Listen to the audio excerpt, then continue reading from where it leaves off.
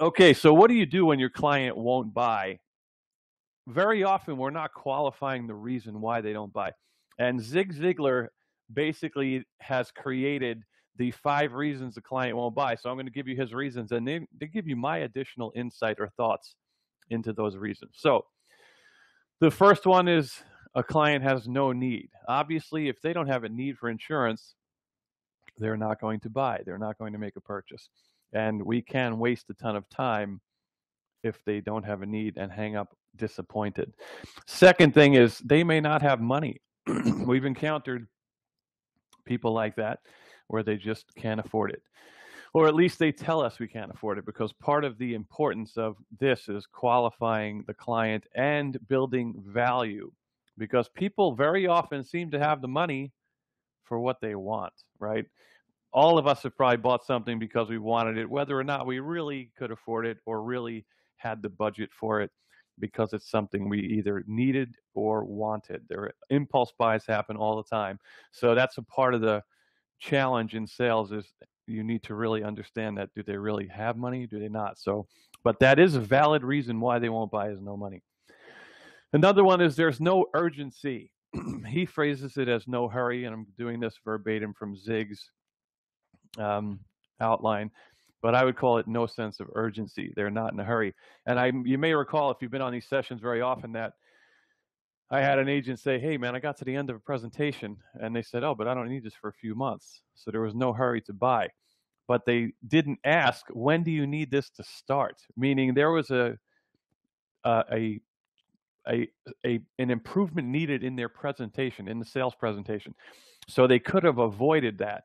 So that's part of it. Like, these are valid reasons, but our job as a salesperson and a professional is to figure out how these will interact with when we're going to present to a customer, if we're going to be able to close that sale, if we really should invest our time right now into that client. Because if right off the bat you said to a client, when do you need this? And they say, oh, I don't need it for 90 days. You probably want to call that person back 2 months later to get them set up so they're properly prepared in 90 days, but maintain contact with them. So one of the reasons the client won't buy is no hurry. Next thing is no desire, meaning they just don't have a desire to buy. Now, I think if you encounter someone like that, it's probably a reason in that you're maybe calling the wrong target market. You might be cold calling, and that's what happens. You'll find someone who has no desire, and it's very tough to turn that around. Fifth thing is no trust. Now, a lot of people don't take a lot of time on the phone, and that's what's going to happen. It'll be very challenging to develop trust. Face-to-face, it's a lot easier to build trust. And it's easy to build trust over the phone. You just have to want to input the time. In fact, think of that as a comparison. If you went to someone's home and you were going to present them insurance, would you try to be in and out in about 10 or 15 minutes? No, absolutely not. However, me being a trainer prior to coming to AHCP, I have encountered so many people that say, they want the phone call to be about 10 minutes, 15 minutes long, and they want to get off the phone. You would never do that if you were at someone's house. It would be incredibly rude. You wouldn't be able to cover everything. So why take that mentality if you're selling over the phone and you need to develop trust? Because if someone doesn't trust you, they absolutely will not buy. So now, let's talk about qualifying, because every one of these you need to qualify, right?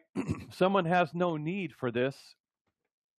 You're calling and wasting your time, meaning you didn't qualify, let's say, the lead source, that someone was looking for insurance and they have absolutely no need for it. I think this is part of the reason people, when they call, they don't leave a voicemail message, because they realize I'm kind of shooting in the dark and I'm not really qualifying my clients properly or qualifying the demographic of my client base.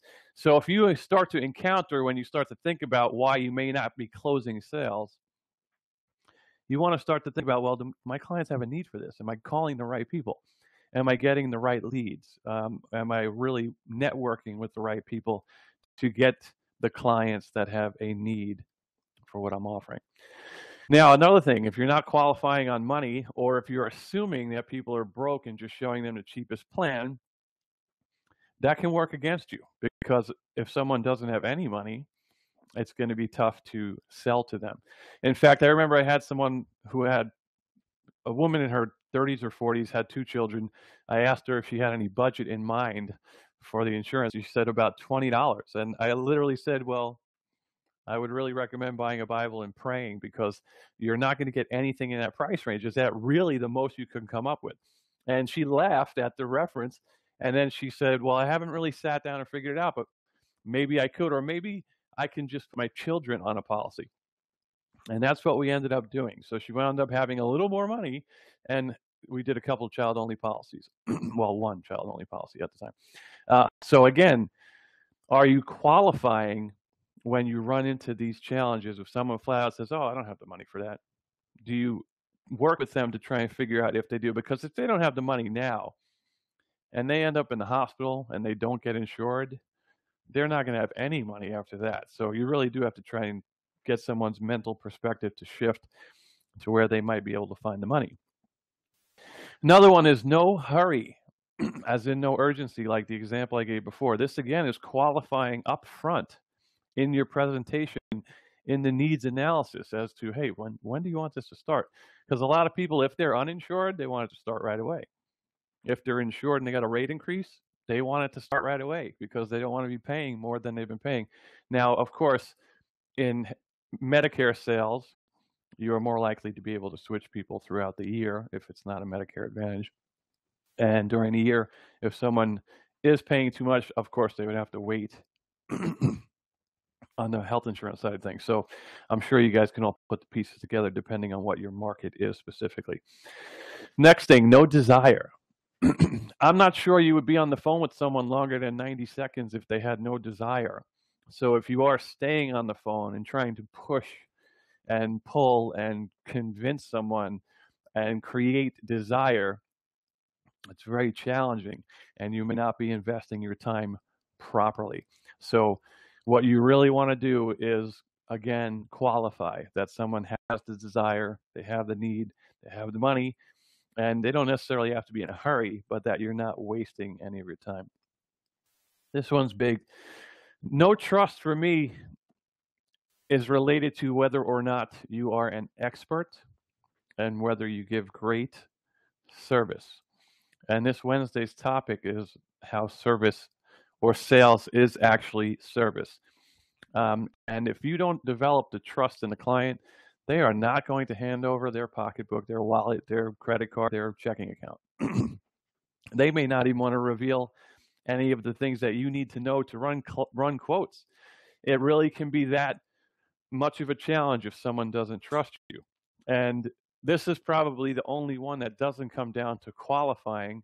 It comes down to you being qualified as a professional, as an expert, as someone who's going to offer value, know your stuff, educate the consumer so that they can trust you with their health, their finances, because that's really as big as it is. They're going to put their medical care in your hands, and it's a big responsibility. So if you don't feel that you're at the point where you know enough about the products, about how they will fit with the customer, about building the benefits package, these are the things that you have to choose to work on. I want to add one more thing. Open enrollment.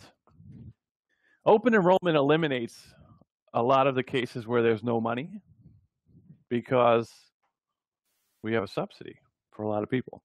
Open enrollment eliminates the no desire because there is a sense of urgency. As everyone knows, the final 2 weeks of open enrollment is madness. So that eliminates that. And then, of course, the no need. They have a need for it because they have to change their plan then and there. So think about that. In the insurance market, as a career in sales, 3 out of the 5 reasons clients won't buy are basically eliminated to a certain extent. So that only leaves no desire, no trust. So we really have to make sure we target people that have the desire, be an expert to develop that trust, and you will really rock this career. Because I've told people very often, I came from cold calling.